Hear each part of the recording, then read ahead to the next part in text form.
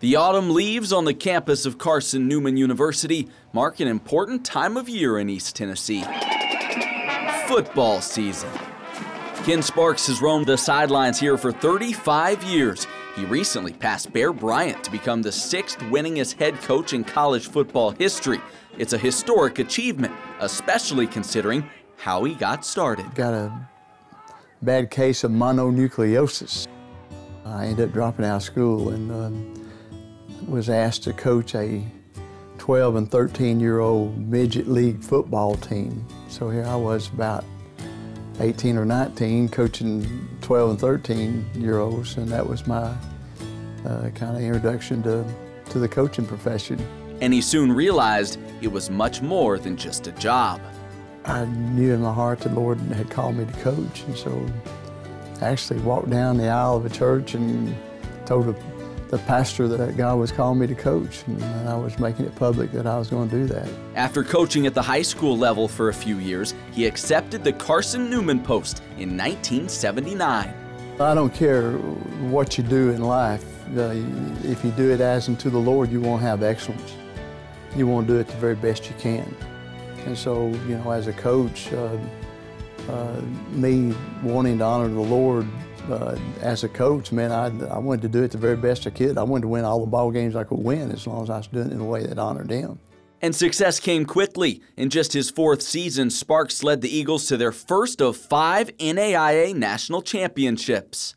When we started winning national championships and a lot of offers started coming, it was all wrapped up pretty good, you know, more money, more prestige. But he knew in his heart that Carson-Newman was where he was supposed to be. God called me here, and God never did give me permission to leave. Number 4 on the roster, number 1 in the heart. Is that right? Yeah. You can't get any higher than being where the Lord wants you to be. Romans 12:2 says, "Be not conformed to this world, but be transformed from within by the renewing of your mind." So what? So you can know God's good and perfect will for your life. It don't get any better than that.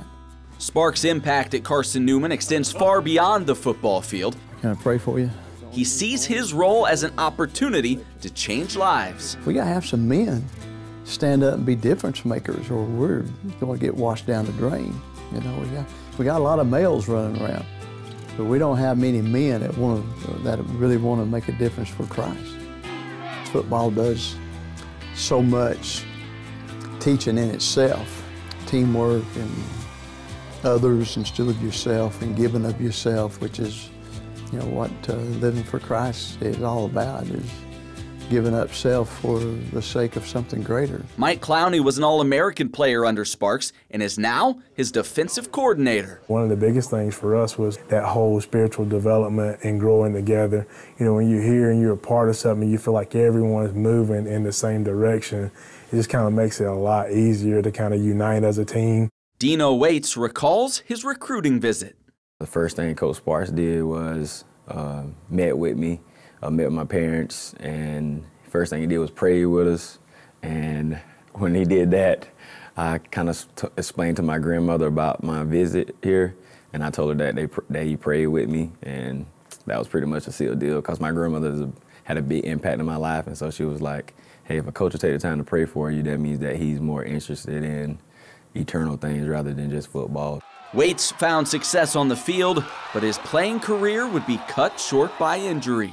I tore ligaments in my wrist and had to get a medical red shirt, and I was kind of torn with that. You know, that's my last senior season, and so I was kind of upset and like, man, this is gonna be, it's not what I expected. And Coach Sparks came to me and put a whistle around me. It was like, hey, you've been my captain for so long, and he was like, I want you to coach, and he was like, this is the most important thing to me. This is what you really mean to me, so I want you to impact these players and coach them up. That opportunity led to a career in coaching. Waits now works on the defense along with Clowney. They're just a couple of the players who have been impacted by Sparks. I think the biggest legacy he's passed on to me as a coach is that people and life and Christ are way more important than football. You know, as a young player and as a young coach, I felt like the game was the only thing that there was.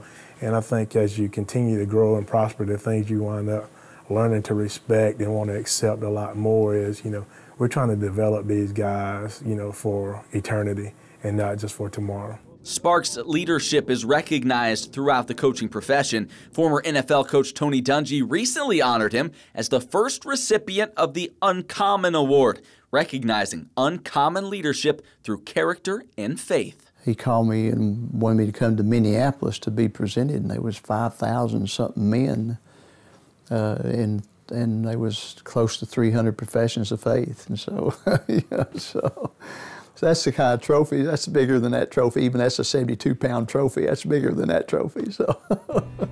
Sparks plans to continue coaching as long as he feels called, but does so battling his toughest opponent yet, cancer.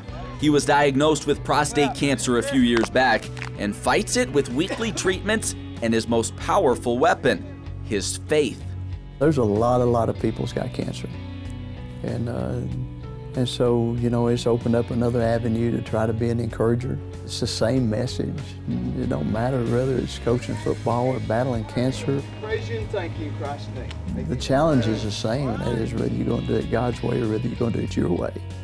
You know, I mean, that's bottom line, you know, and I do have an advantage. At my age, I found out that my way don't work and his way does, and so that makes it pretty simple.